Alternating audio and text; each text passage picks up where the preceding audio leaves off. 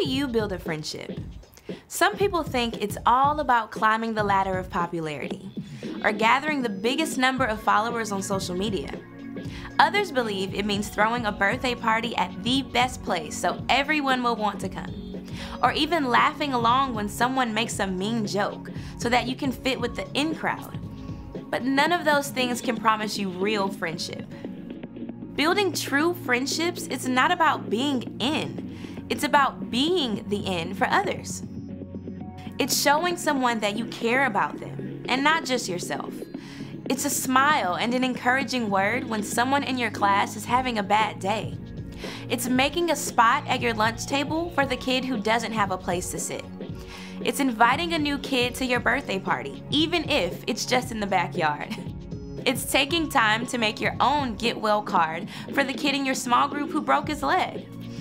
When you choose to be a friend, you create a safe, welcoming place for others. You'll discover you're building true friendships, and others will see God at work in your life. That's why friendship is an amazing way to worship God with your life. Because worship is about more than just singing loud. It's all about living loud.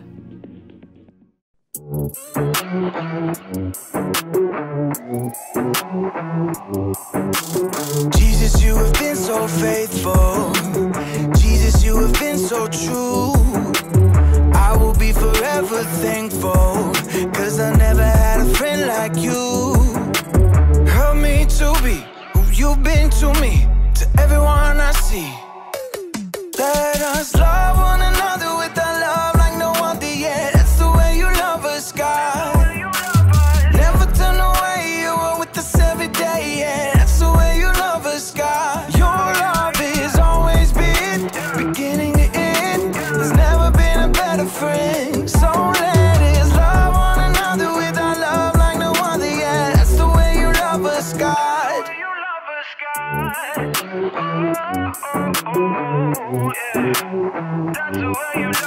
You with me in the darkest valley. You with me on the mountaintop. I'm thankful that you never leave me, and that your love will never stop. Help me to be who you've been to me, to everyone I see. Let us love one another with our love like no other yet. That's the way you love us, God. Never turn away, you are with us every day, yeah. That's the way you love us, God. Your love has always been beginning to end. There's never been a better friend. So let us love one another with our love like no other yet. That's the way you love us, God.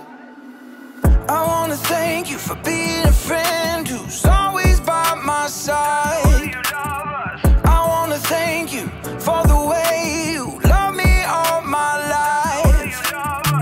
I wanna thank you for being a friend who's always by my side. I wanna thank you for the way you love me all my life. Love one another with our love like no other yet. That's the way you love us, God. Never turn away, you are with us every day, yeah. That's the way you love us, God. Your love has always been beginning to end. There's never been a better friend. So let us love one another with our love like no other yet. That's the way you love us, God.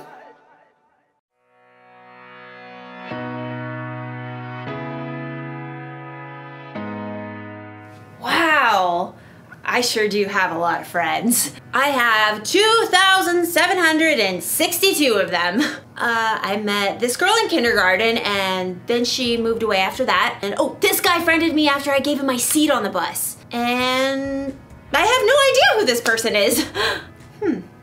I may have 2,762 friends on here, but I think I really only know like 10 of them. I probably should have thought that through first. Anyway, real friends are people you should really know. So let me introduce myself if we haven't met. I'm Haley, and I'm here to talk to you today about friendship. Friendship is using your words and actions to show others you care. You know how to tell who your real friends are? They show up in person, not just on your phone.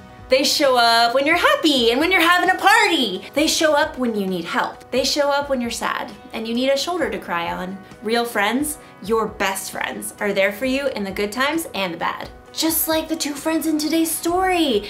They went through what every friendship goes through. The highs, the lows, running for your life from an angry king. Oh, okay, well, maybe not every friendship goes through that part. I wonder if one of my 2,762 friends can fix a broken phone. Oh, I know, I'll just call someone. Oh, that's not gonna work. Haley! I'll be right back. The Bible. It's 66 books of history, stories, letters, and poetry that fit together to form God's one big story. The epic adventure of how He created us and loves us so much that He made a way to rescue us. As we travel through the Bible, from Genesis to Revelation, we discover people who met God and found their lives changed forever. Now, for an amazing story, inspired by the book of 1 Samuel, chapters 18 through 20. Now imagine, for a moment, that you're a prince. It's a pretty cool job.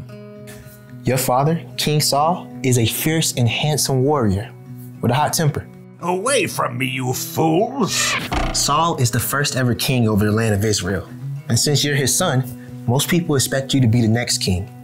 You'll live in a fine palace, wear royal robes, and carry the best weapons. Your name is Jonathan. Call me John.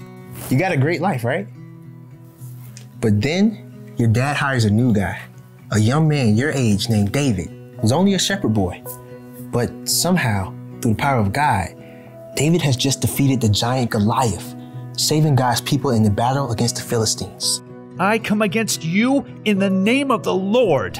Your dad has given David a place to stay in the palace, in a high rank in the army. You and David even become friends. Now imagine that David fights in every battle and wins. The people of Israel are even more impressed with him than they are with King Saul. King Saul is like great. Yeah, but have you seen David? He is like awesome sauce. To top it off, you've heard rumors that David has actually been chosen by God to be the next king of Israel, instead of you. It would be so tempting to be jealous of David, to not talk to him or hang out with him. But that's not who Jonathan was. It's not what Jonathan did. In 1 Samuel, we discovered that instead of being jealous, Jonathan chose to share the best of what he had with his friend. Here, take my robe. Then people will see how important you are. Are you sure? Take my belt, too, and my sword. But these are all things for a prince. You're worth it. Thank you, friend. King Saul, on the other hand, did become jealous. So jealous that he hurled a spear at David. And later on, he told Jonathan and all of his servants to kill David. Jonathan was horrified. He quickly warned his friend. Find a place to hide. I'll talk to my father and find out what's going on. The next morning, Jonathan faced King Saul. Don't harm David. He's helped you. He put his own life in danger to kill Goliath. The Lord used him to win a great battle. Why would you kill him? Okay, fine. I'll show you how awesome sauce I am by not putting David to death. Jonathan and David were relieved. And for a short time, all was well. But then, King Saul went back on his word. He tried to kill David again. And when he failed, he sent other men to try to kill David. I haven't done anything to your father. Why is he trying to kill me? He won't do it. He tells me everything, and he hasn't said a word about hurting you. That's because he knows we're friends, and you would tell me. This is terrible. I'll do anything I can to help. So the two friends made a really complicated plan, like something out of a spy movie. Their top secret plot had David hiding instead of showing up for the feast, while Jonathan made up this story to try to find out how angry his dad was. Now, instead of going outside and talking to David about it, Jonathan chose to shoot arrows close afar like a secret message. In the middle of it all, their friendship stayed strong. Whatever happens, please be kind to me I know the Lord will defeat all your enemies someday, but promise to always be kind to me and to all my family. I promise. Shake. Shake. The two young men made a promise to stay friends no matter what might happen next. Then, it was time to put the plan into action. When Saul discovered that David was missing, he was filled with rage. I knew it! You're on his side. That is so not cool. As long as he's alive, you'll never be king. Why do you want to put him to death? What has he done? Saul was so angry, he couldn't think clearly. He actually threw a spear at his own son. Jonathan left immediately. And the next morning, he hurried to the place where David was hiding and sent their top secret arrow code message. When David realized things with the king were not good, the two friends ran to meet up one last time. I'm so sorry. My father. I know. It's not your fault. Jonathan and David hugged each other and wept. Go in peace. In the name of the Lord, we've promised to be friends. He will be a witness between us and our families forever. There was nothing more to say. David left the city to hide from Saul, and Jonathan went home. Now, Jonathan could have allowed Saul to kill David and maybe become king himself. But instead, Jonathan trusted God and chose to protect and love his friend. Wouldn't it be cool to have a friendship as strong as David and Jonathan's? Those guys would do anything for each other. Jonathan even risked his life to protect David, but that's what friends do. They love each other no matter what.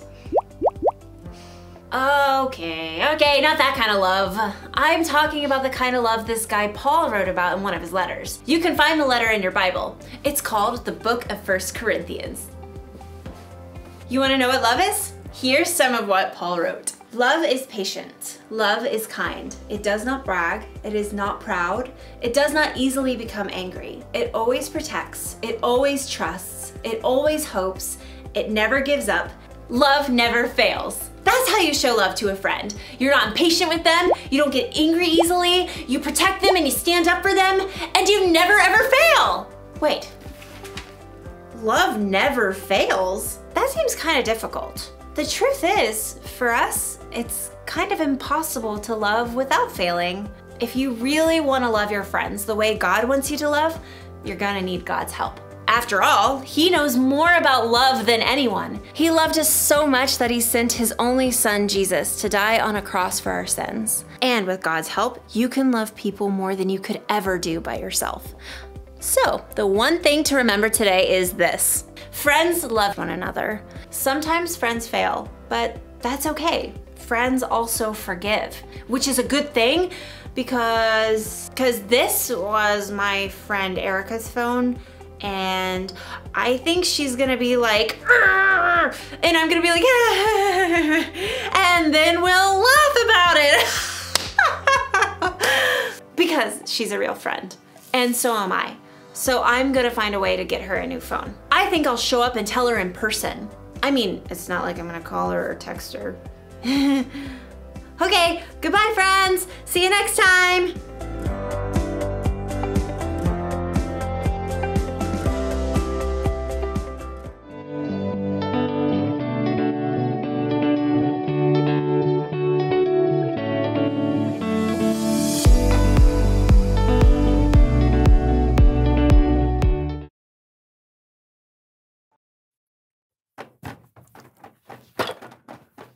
Hey, man, how you doing? You got everything? Did you bring them? You know it. How about you? Of course, buddy. Then let's do this thing. All right.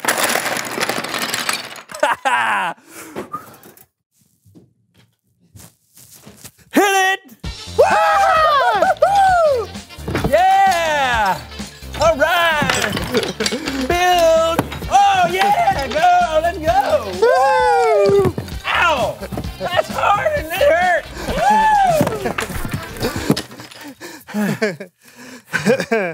Are you sure this is how you have a block party?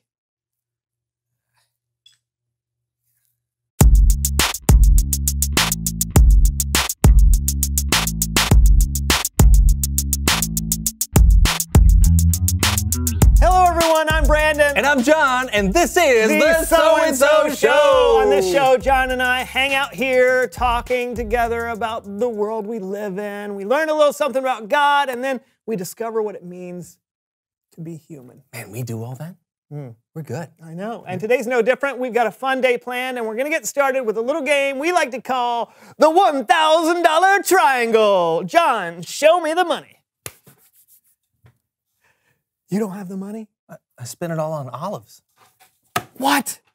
Never mind. Okay, today we're going to play a little game called the $25, $26, $27, $28.31 Triangle. It's time for the $28.31 Triangle.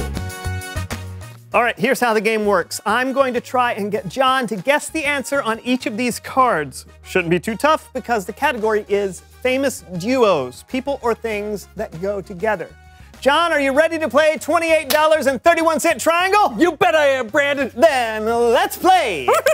Okay, here we go. Number one. Okay, this is something that you write with and something that you write on. Oh, a chisel and stone tablet. No, it's a little more modern than that. Oh, a finger and an iPad.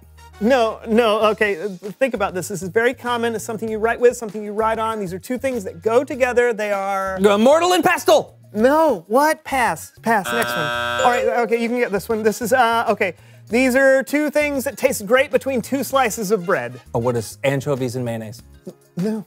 Oh, ketchup and sugar. No, okay, it's one of the most famous sandwiches you can think of. To all beef patties, special sauce, lettuce, cheese, pickles, onions on a sesame seed bun. Famous duos. Pass. Oh my. Vladimir and Estragon? Yeah. All right, these are two of the coolest guys on the planet. Who's Thomas Alva Edison, who invented the incandescent light bulb, and Sammy Hagar? No, these two guys, they have a lot of fun every week and help teach people about God and the Bible. Oh, Mel Solomon and Greg. No, these two guys are the hosts of the So-and-So Show. Stephen and Lawson? No, it's the people hosting the show right now. Right now, they're also playing the game, $28.31 Triangle. They are... It's me and you, John. Oh. Me and you. Oh. Unbelievable. I was so close. You only got one right. But who eats peanut butter with jelly? I mean, it's Bible story time with Kellen. Oh, man.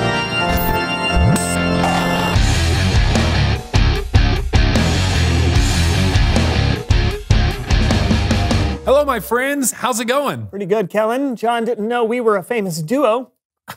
Oh, I thought we were a famous trio. Hey, you're right. That's why I missed it. Yeah. What story do you have for us today? Well, speaking of duos, today I want to talk about one of the most famous duos in history, David and Jonathan. And to help me do that, please welcome the So-and-So Show players. Jonathan was the Prince of Israel. Hi, I'm Jonathan. And his dad, King Saul, was the very first king of Israel. I am king. David was Jonathan's best friend. Hi, I'm David. He killed Goliath. He was a really mean giant. David was a national hero, and everyone loved him. Oh, stop. And don't tell Saul and Jonathan this, but God had decided that David was going to be the next king of Israel. What'd he say? I'm just telling the story. Still, Jonathan loved David, and he gave his friend gifts that were good enough for a prince. Here, friend. It's my bow and arrow.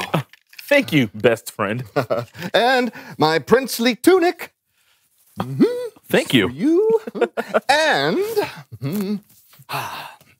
my favorite pillow, my favorite soccer ball. Thank you. Hold on, there's more to come. And all of the important things. You'll sleep well with him. Thank you. This will help you in a jam. Thank you. And this will always provide the light just the way you want it. Oh, thank you. Jonathan probably didn't give David a lampshade, but you get the idea. They were best friends. Unfortunately, King Saul was jealous of David because everyone liked him so much. So King Saul sorta wanted to kill David. Why does your dad want to kill me? What did I do? Well, he's not going to kill you. Look, Dad tells me everything. He wouldn't keep something like that from me. Maybe he didn't tell you because he knows how close we are. Oh. Mm-hmm. Oh. Mm-hmm. What do you want me to do?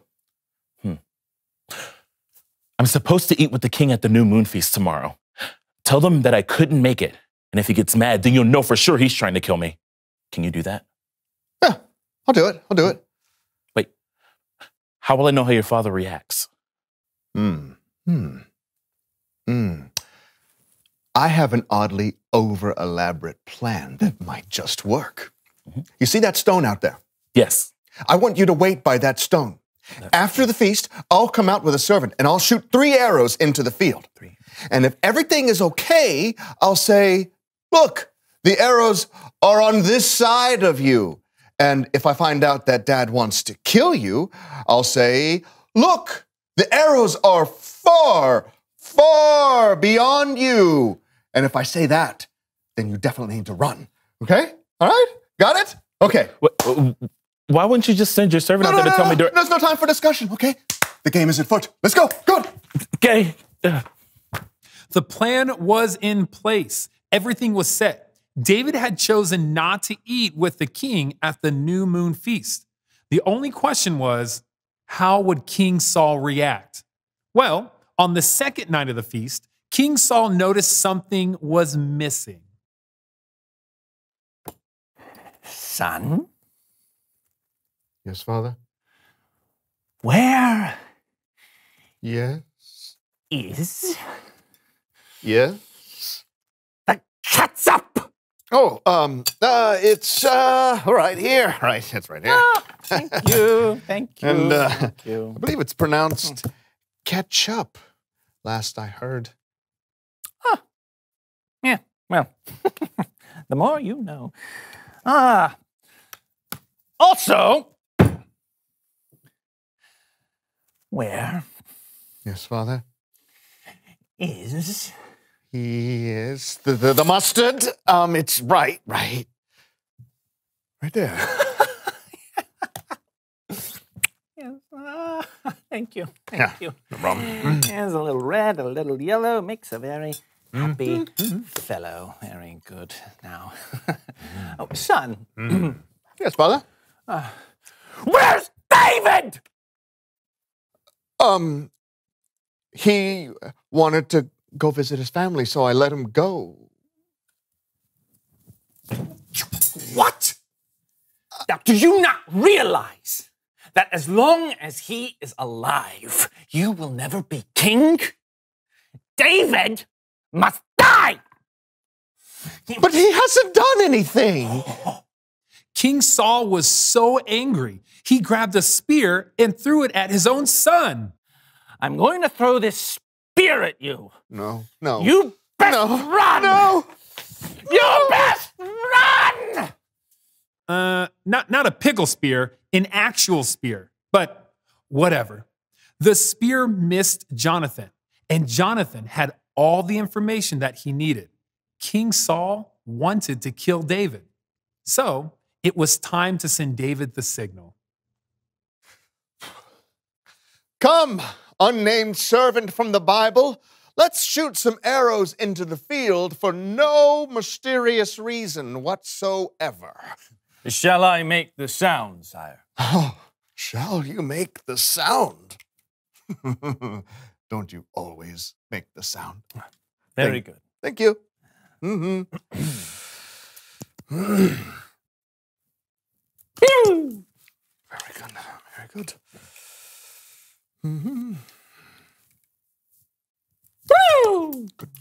Excellent marksmanship, sir. Thank you. Thank you. Very good.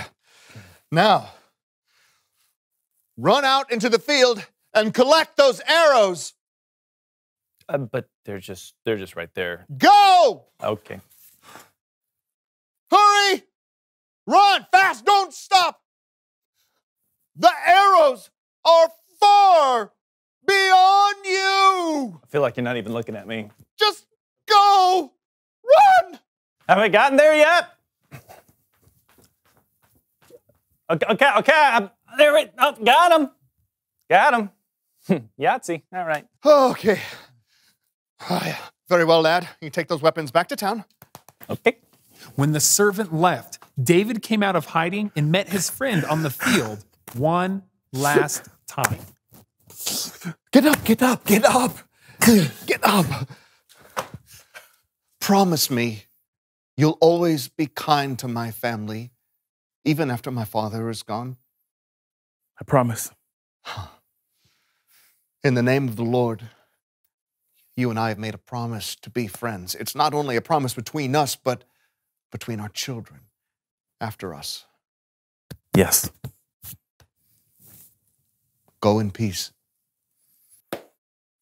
By protecting David that day, Jonathan saved the life of the future king of Israel. But more importantly than that, he saved his friend. The end. How about a hand for the So-and-So Show players? Wow, what an incredible story. I know, Jonathan was a prince, so by saving David, he was basically giving up the throne. And That's risking amazing. his life. I mean, Jonathan really laid everything on the line for his friend. Mm-hmm. Well, that's what friends do, isn't it? They love each other. They're patient and kind. They protect each other and never give up on each other. It's like the Apostle Paul wrote in his letter to the Corinthians. Love never fails. Never? I'm not sure I'm that good of a friend. No offense. No, I'm with you. It's true. I think if we really want to love like a true friend, we're going to need God's help. He knows more about love than anyone. Well, think about it. He sent his son, Jesus, to die for us so that we would know how important we are to him. Talk about laying everything on the line. Yeah, that's so true. Thanks, Kellen. You bet. I'll catch you guys later. See ya. Bye, Kellen. So, if God went out of his way to show us how important we are to him, and if Jonathan went out of his way to show David how important he was, what does that mean for us? Don't ask me, ask them. All right. Reveal the question. How can you show your friends they're important? Yeah, what are some ways you can show your friends they're important to you? Yeah, maybe give them a wrapped apple. A wrapped apple? Yeah, they're healthy. Or maybe spend time with them. Oh, you don't even have to wrap the apple if you don't want to. Just talk about it together. How can you show your friends they are important? You know, you've never even once given me an apple. I'm Brandon. And I'm John. And this was the So-and-So Show. Not even mashed or sauced. You would want a mashed apple? Absolutely. Like haven't you ever had a mashed apple? What are you doing, Brandon? Well, I'm just taking a stroll around the block. Boo, boo, boo, boo, boo, boo, boo. Hey, you know what this is? Eh? It's a chip off the old block.